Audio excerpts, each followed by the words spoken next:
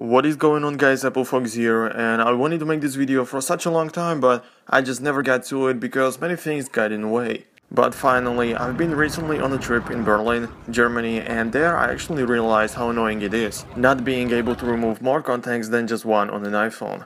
I know many people have lots of contacts stored at their phone. You can of course delete the ones you don't need, but only one at a time, so really annoying. Especially when traveling abroad, maybe you buy a new SIM card, and just realize you don't really need all of those contacts, or for whatever reason you want to delete more contacts at once and you're just not able to. So in this video I'll be showing you a very easy way to do that right on your iPhone. So let's get into it. So the way it works is based on another app which actually makes everything for you, meaning you have to download third-party apps from the App Store. There are plenty of different apps that can manage your contacts, but for deleting more contacts at once, I recommend you to download an app called Delete Contacts Plus, which is really great. The app is of course free, and also I didn't want the app to be very large, but the Delete Contacts Plus is just about 12 megabytes, so really great for 16 GB devices.